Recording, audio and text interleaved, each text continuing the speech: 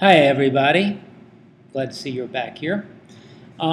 So I finished off with the first part of the assignment where we did a adjustment layer and edited on the layer mask to confine our adjustment to a certain part of the image.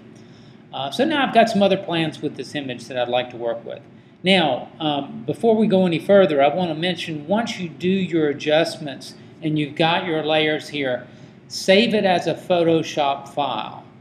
Do not save it as a JPEG because that's going to flatten that file. We want to keep our layers here. This is how we work in Photoshop in a non-destructive way, is to use the layers. So I'm going to go up here and I'm going to go Save As. And when I go in here to my Save As, I'm going to make sure, we've got a lot of different formats we can choose from. I'm going to make sure I'm going to select Photoshop. Now you notice there's one other item down here. It's called Large Document Format. That is a Photoshop file also, but it's a specific format for files that are over 1 gig, I believe. It's a pretty big file, so you're probably not going to run into that any day soon. So let's go to the Photoshop. We want to save it as a regular Photoshop file. We want to make sure that the layers is checked. We want to save our layers. And we also make sure your color profile is embedded. You don't have to use the ProPhoto RGB, but do make sure your profile is embedded. We're going to click Save. And I've already got it saved in there, but I'm just going to go ahead and replace it. It's going to ask us if we want maximum compatibility. Yes, we do. That means typically you'll want to do this because older versions of Photoshop could open it up. That's helpful if you're sending the file to someone else that might have an older version. If you don't need that, you can uncheck maximum capabilities. Click OK. And notice the little box down here, we can see it's saving. And now that it's done, I've got some other plans for this image, and I want to do something. I want to change that sky back there. I want to make it much more interesting. And let's see what I've got. I've got hidden behind here. It's another image I've got, and I like that sky so much better. I'd really like to put it in this photograph over here. So what I'm going to do is I'm going to go over here and I need to, I want to select out that area, that sky area, and I'm going to cut that out, and I'm going to take this guy and I'm going to slip it behind there so we can see it. Now, I've got this adjustment layer here and this, so I can't really put the sky underneath that background layer. For one thing, it's a background layer. Photoshop won't let me put anything behind it. And if I do that, then the curves layer is going to be on top of the sky image, and that's just really not the way I want to work. So what I want to do is I want to flatten that image, but I don't want to get rid of my layer. So I'm going to do a little trick here. I'm going to go over here to Layer, and I'm going to, I'm going to back up here. I'm going to make sure that this top one is selected. And then I'm going to go down to Layer, and I'm going to go down to Merge Visible, but I'm going to hold down the Option key when I do this. Holding down the Option key, I'm going to click on Merge Visible. Now, what it's done is it's flattened those layers. It's combined my adjustment layer and this background layer, and it's put it right up here. So I've still got everything. I've still got my original background layer. I've still got my curves adjustment layer. It's just created a new layer over here. So I got a different plan for this image now. Now, what I want to do is I want to take this sky. I'm going to take the sky, and I'm going to drag it over to my tree. If I drag it over and I hold down the Shift key while I drag it, it's going to line them up perfectly. Of course, now my sky is on top. I'm going to move this over so you know exactly what image I'm working on. So now the sky is on top here. Well, I need to get that tree to show through. So what I'm going to do is I'm going to pull this up there. I can just change the order, drag it on top. So now the tree is on top. But I've got my white sky here. I've got to get rid of that somehow. Now, I can be destructive with this one layer here. I can cut out a lot of pixels in there. And I'm not going to fix this. Remember, I've got my adjustment layer here, and I've got my background layer. I can always recreate this again if I need to. Plus, I've got my saved copy on the hard drive already. All right, so if I simply want to take a brush tool, I can go in here with a brush tool, and hey, I don't have a layer mask for this file. So now I've got to create a layer mask. I'm going to go to Layer, Layer Mask, and I'm going to say Reveal All. And it's giving me a layer mask. It's white, so everything is coming through. I'm going to switch my foreground color to black.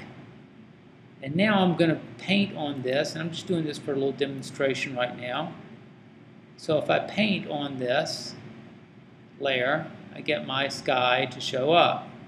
But I've got all these tree branches. There's no way I'm going to paint around every little tree branch and every little leaf on that tree. So I'm going to go back, step back in that.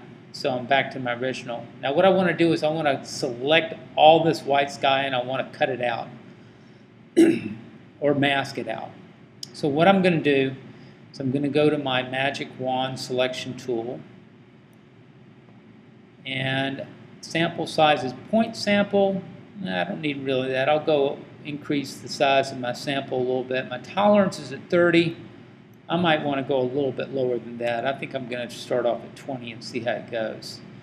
Contiguous is good. That means that it's only going to affect white pixels that are touching it. It's actually maybe not, because I bet you there's some little pockets of white in that tree that are not touching the regular part of the sky. And I don't want to sample all layers right now because I really just want to sample this. Actually, make sure you don't have your mask selected. You got to select your image that you're selecting from. So I'm going to click in here, and it's made a selection. It's really hard to tell exactly how good it is until I zoom into it. You may find you need to zoom into it. You'll be zooming into stuff a lot in Photoshop. Looks pretty good. I think it did the job. But we've got a little area on the top corners here. So I could go to another selection tool. I'll go to my lasso tool because the Magic Wand tool might pick up something else, particularly if I didn't have it on contiguous. So, and I want to add to my selection. So I've got to change this button here. And I'm going to just do a little lasso of that. I've added that. I'm going to do a lasso of this. I'm going to add to that. Okay. I think it looks pretty good. Now I'm going to go over to my mask and make sure that's highlighted. And I'm going to fill all this selection in. But you know what's going to happen is that mask has, that selection has very sharp edges to it. I might want to soften those edges just a little bit. So I'm going to go up here to select. I'm going to go down to modify, and I'm going to feather that selection just by a few pixels. I'm just going to feather it by 3 pixels. I don't know if that's working. You see it dropped out some of the branches. And hit Control Z, go back to my other one, and I'm going to see if I can just feather it maybe by 2 pixels. It's hardly noticeable. In fact, I think I'm going to leave it the way it is, and let's just see how it turns out for now. All right, So now I'm going to go up to, I've got that area, the sky selected. I'm going to go to Edit, Fill, and Black, and there. Now, I'm going to hit Control Z. I'm just to show you another way. I'm going to go back. Instead of going to Edit Fill, I could also go in here with my paintbrush now, and I could paint in. It's only going to paint on my selection. It's not going to affect anything that's not selected. So, like I said, there's more than one way to skin a cat. There's a lot of ways to do something in Photoshop. Alright. I think it looks pretty good. Now, if you're tired of seeing those marching ants, as they call them, the little white and black dots that keep on shifting in your image, hit Control D, and I can get rid of that selection. Yeah, it looks kind of weird. I've got a little bit of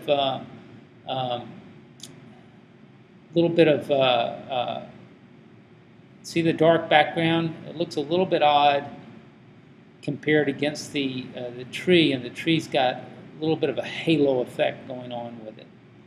So what I'm going to do is I'm going to need to move that, kind of expand that sky so I don't see the dark trees behind there. So what I'm going to do is I'm going to go over to this layer with the sky, and I'm going to go to Edit, Free Transform, and I'm going to drag that one end of it down, so I'm going to stretch my sky out some. There we go. And if I like what I've got, I click OK,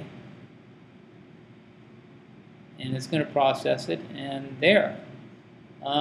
It's not the greatest. I think in hindsight I would go back in and I would modify that selection a little bit so that I didn't show quite as much of the tree. We'll just go in a few pixels and it might get rid of some of that halo. In fact, we could do that right now. I can go back into my history panel here.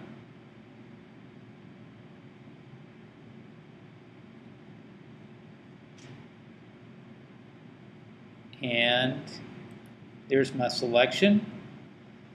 I can go in here, I'm going to select, modify.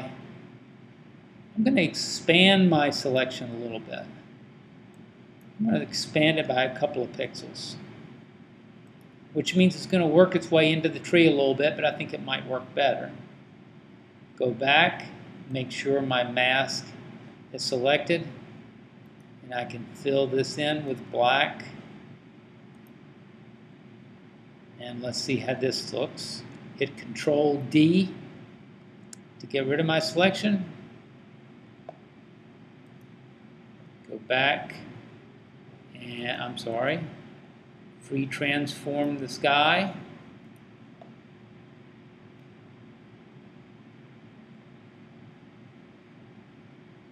There.